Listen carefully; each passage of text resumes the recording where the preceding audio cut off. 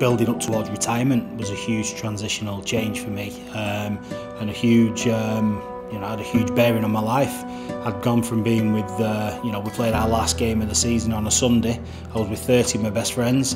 We went out on the Monday, on Mad Monday as it's called, and then the Tuesday I'm sat at home thinking, is this it? Is this what's in store for me? And that was difficult. That was a difficult period in my life, definitely.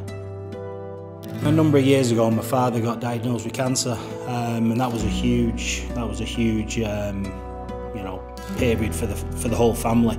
It was kind of like we didn't know which way it was going to go. We had a huge operation that needed to be undertook, so it's kind of the family galvanised. I think it's a good way of describing it. And it was kind of like we all changed our mentality and we all changed our perception of where we are, and it gave a bit of a perspective of a bit of reality as well. And that was something where I think we've become stronger as a family through my father's adversity, really.